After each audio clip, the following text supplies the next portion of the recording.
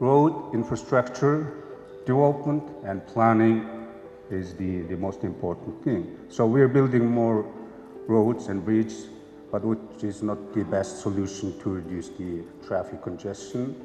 How has your country's economy coped with this revenue loss?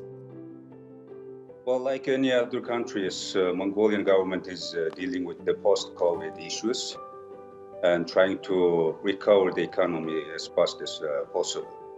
As you know, all around the world, pandemic is more than a health crisis. It became information and a socioeconomic crisis, including maybe emotional crisis among all the people around the world. Disaster risk reduction is every country's responsibilities, as we all know.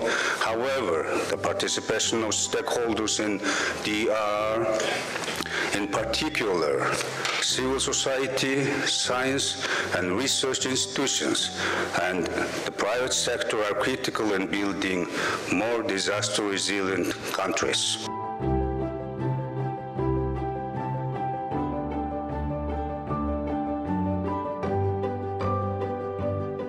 Excellencies, the world is going through challenging times of difficulties in global energy, food, financial and logistical supply disruptions, in addition to rising commodity price and inflation.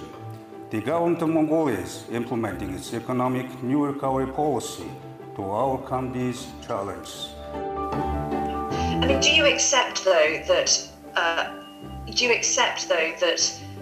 frustrations about the economy and inequality can be laid at the door of the government, and that your government perhaps should do more to help improve people's lives? The government always stands for its people and with its people.